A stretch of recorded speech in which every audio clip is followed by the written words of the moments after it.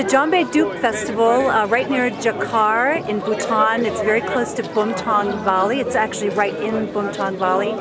And here there are lots of people. There are a lot of local people from Bhutan, as well as many tourists here. And it's one of the more popular festivals of the region. Last night there was the Naked Fire Dance. And today everyone's got their clothes on. They're in their finest kira and goes. The men and women of Bhutan are in their traditional dress. And I am really looking forward to seeing the beautiful dancers and all the amazing costumes here today.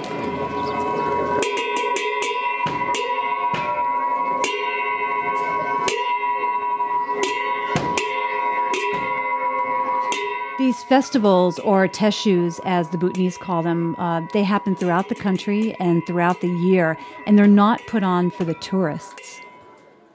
These are just one of the ways that this tiny Himalayan kingdom has been able to preserve their culture. The bright costumes and masks are a photographer's dream. And for some of these dances, it's believed that just watching them can wash away a lifetime of sins.